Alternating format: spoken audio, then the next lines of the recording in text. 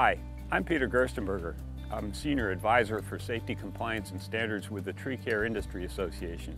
I'm here to talk to you today about tree care basics.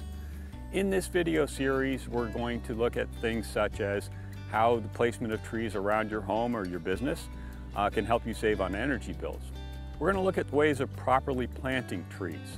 We're going to look at how we can go about observing our trees and diagnosing tree disorders.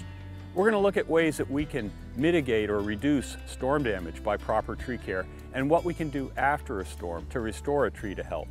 And then finally, we're going to look at how we go about hiring professionals to care for those tasks that we can't accomplish ourselves with our trees.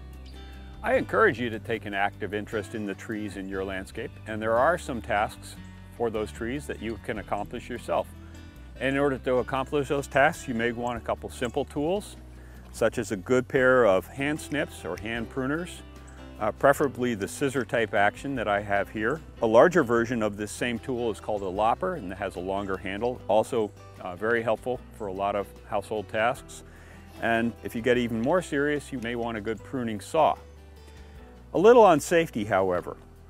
Generally, as a rule of thumb, I would recommend to homeowners that if the task involves you climbing a ladder, or if the task involves you starting a chainsaw, or even worse, if the task involves doing both of those at the same time, then it's probably time to hire a tree care professional.